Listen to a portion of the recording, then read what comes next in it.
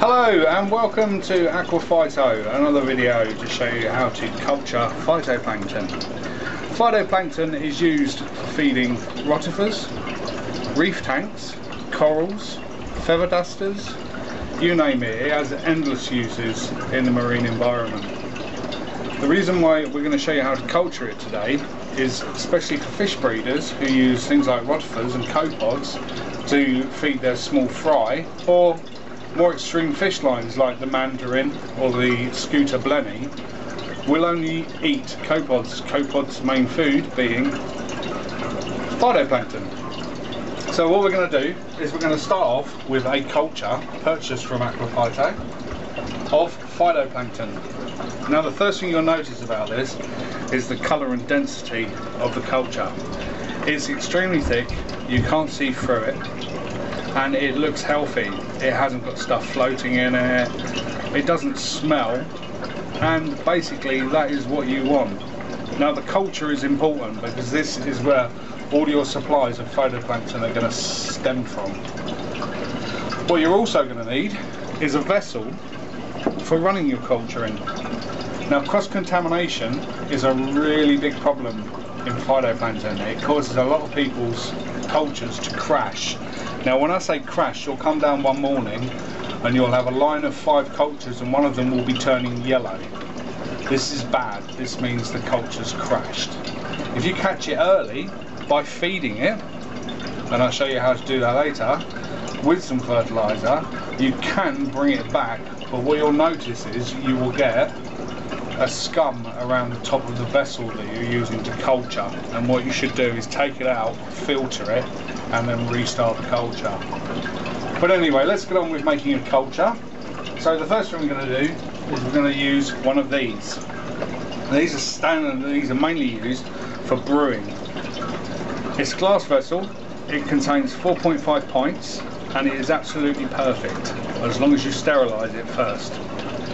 Once you've got your sterilised container, we're going to add our culture. Bear with me just 1 second.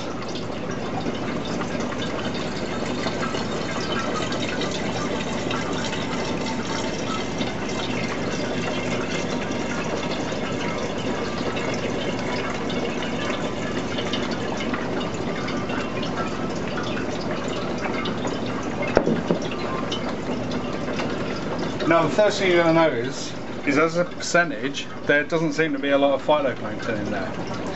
Now this is the standard amount I use, which is 1 litre. The reason I use this is because I tend to leave my cultures to mature for 10 days. You get a better quality of phytoplankton and you can split more out of one container. What we're going to do now is add our salt water. This is salt water. Now the salinity in this is about 1.9 to 2, which I use on all my phytoplankton. The water itself comprises of Red Sea Pro Coral salt and 0 TDS water.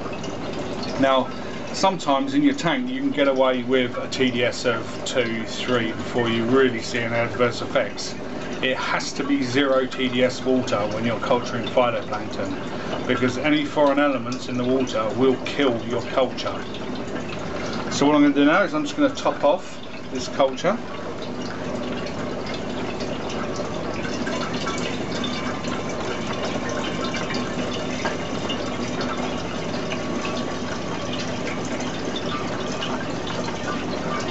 It takes a bit of time and I usually get soaked. There you go.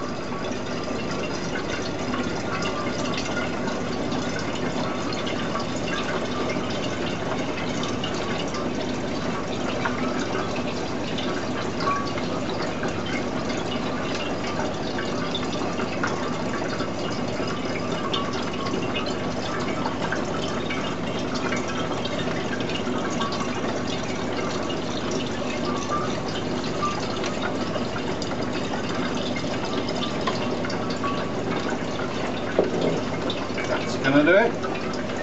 Now your culture is ready.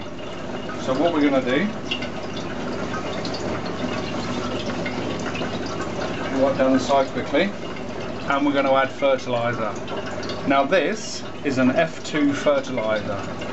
The reason we use an F2 fertiliser is because it's reef safe and it has been designed and made to go in a reef tank environment.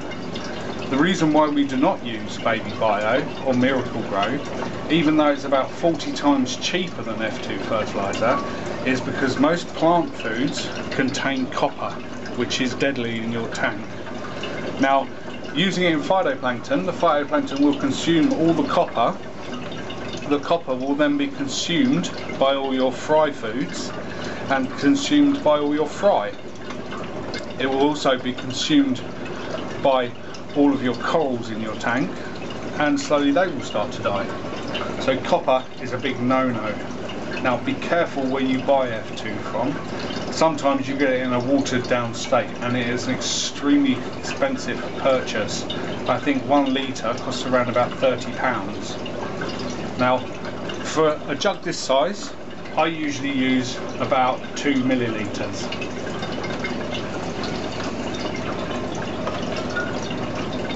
So all you do, using a syringe so you get a correct balance, is squirt your 2 millilitres straight in.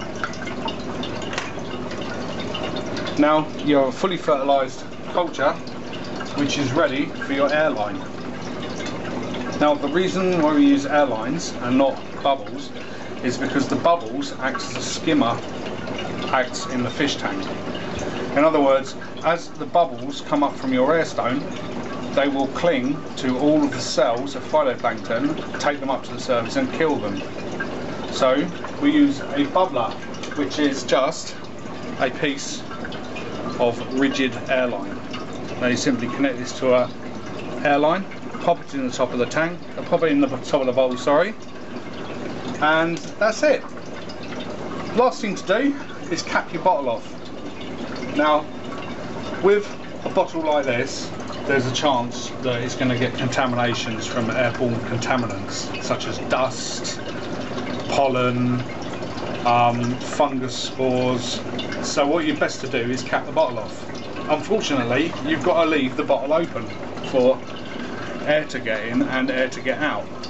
So what we're going to do is we're going to make a stopper, and this is a simple way and it's cost effective. Buy a pack of these cheap sponges, rip the green off, take a pair of scissors and cut a large square. Now you can cut a circle if you like, but I find it time consuming, and plus I never got it right and it ends up all dropping in the bottle. What you do now is you place the sponge in the top of the bottle like so. Now how do you get your airline through it? That's easy.